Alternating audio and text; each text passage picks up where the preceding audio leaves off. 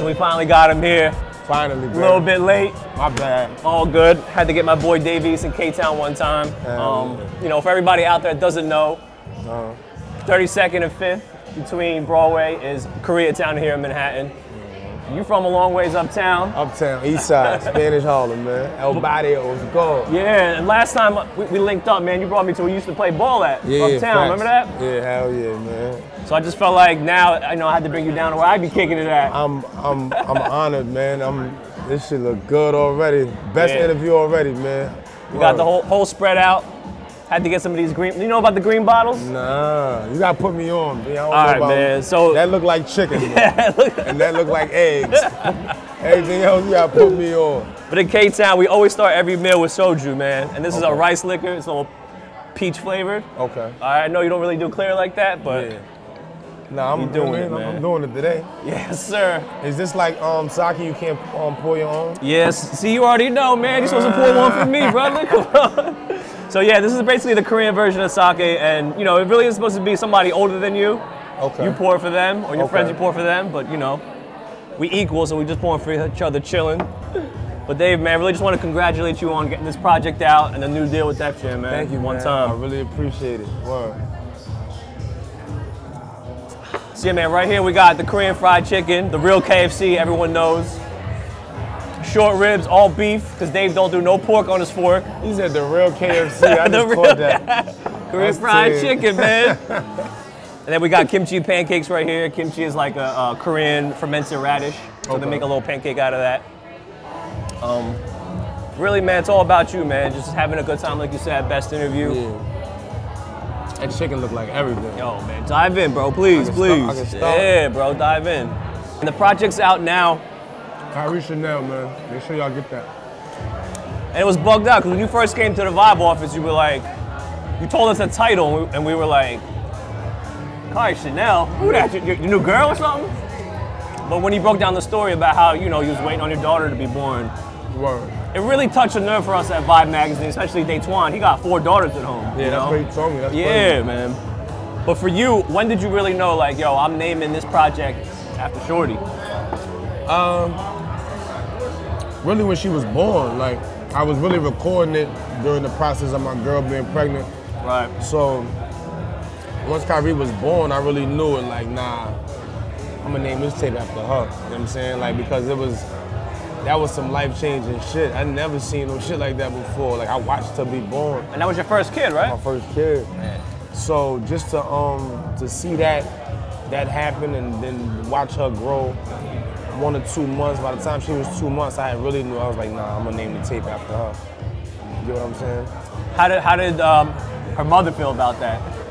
Was she flattered? Was she like, oh, she was like, oh, that's what you named it? Like, she supported it though. Yeah, she definitely supported it. But once I got my mind made up, my mind be made up. I was like, nah, Kairi Chanel, like that's her name. I'm gonna name it after her. Sticking with it. The whole world gonna be saying her name. A lot of people were confused online. They thought that Kairi Chanel was your album, and I was trying to tell them, no, it's not the album. It's a mixtape. Mixtape, baby. So we still got the real fire coming, like you said, produced by Nas, executive produced by Nas. The debut album will be Def Jam / Mass Appeal / Triangle Offense.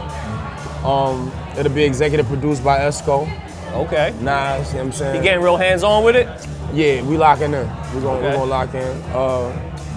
We already started really, I mean, gathering just ideas, I mean, just different topics and conversations. I got the title. I mean, I ain't gonna say it. You ready to share that with us? Nah. Save it, man, because I know they all say your debut album is like your baby, man. Yeah. You know, like that's the one, right? I just plan ahead, man. I like to be prepared for when the time, because I know the time gonna come. Just like I knew this time was gonna come. You know what I mean? So it's like 2017, man. What's up? Beef short ribs, man. What? Beef short ribs, yeah, and they cook it down so it's so tender, falls right off the bone, no homo. Right off the bone, you don't need a knife or nothing, yeah, man. And on the project, you really got a bunch of OGs with you. It's like, you got Fab on the joint, Siegel, who, people don't know this, but he's also one of my favorite rappers of all time. I know you too, but like, I grew up right outside of Philly in Jersey, and like, Sieg was in that area, you know, Sieg was basically the Jay-Z of South Jersey, yeah, Philly area. I know you took mad trips down to Philly, you know, in your endeavors. I'm so glad, like, I was able to even lock in with him, you know what I'm saying? And, like, get him in that mode to go back and forth with me. And, like we was in the studio, like, might have took us, like, an hour to make that record. That's it? But we was in the studio, like, 4 or 5 hours. Oh, wow. Just talking, you know what I'm saying? And just zoning out on me playing him other records I got. And him telling me, like, nah, you really talk that talk, you know what I'm saying? So, it was just like, with me, that's somebody I was idolizing throughout the whole state property and his Rockefeller shit and all of that, so the movies. So I'm like, damn, I'm in the same room with Sieg, you know what I'm saying? And he respecting my shit. And we doing a record together, so it was like, this is crazy. Like, it must have been a surreal, because Sieg, like, you don't jump on records with just anybody, you know? Like, there isn't 50 new rappers that have collabos with Beans. There's like a handful, you know, real talk. A small handful, that's a fact. That's a super fact.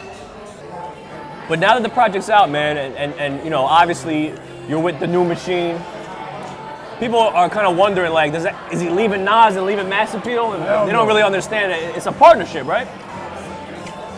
I'm still Mass Appeal. Nas is gonna be the executive producer of my debut album on Def Jam, but basically me and Wayne got the Triangle Offense. That's our own company, our own label, our own brand. We did what we did with Mass Appeal. So basically we took what we already had with Mass Appeal and what me and him built, and partnered up with Def Jam.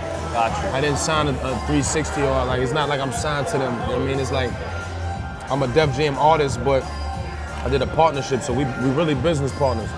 I mean, and that's the best way, to stay with the home team, the people who we came in the game with, but get that bigger machine behind it. You know, everybody know Def Jam has a lot of legs, you know, not only in hip hop, but in music overall. Being from New York, that's like epic for me, you know what I'm saying? Because like, Def Jam was the home of a lot of my favorite companies growing up. Right, you know what I mean? Murder Inc. and Rough Riders and Rockefeller, you know what I'm saying? Just a lot of different dudes, you know what I mean? So, I'm just glad to be a part of that history. You know what I mean? Now my name is in that book as well. Right, because I mean, right now, you know, real talk, your name is synonymous with people in New York who are really spitting. Like, you know, there's a lot of talk about, oh, New York ain't really got it like that no more, but we got people like Dave V sitting right here, you know, A$AP Rocky, Flatbush Zombies, like a lot of dudes who really took what the OGs before y'all came, but you're adding your own twist to it, you know? Like, he don't sound like Jay, he don't sound like Bleak, he don't sound like Beans.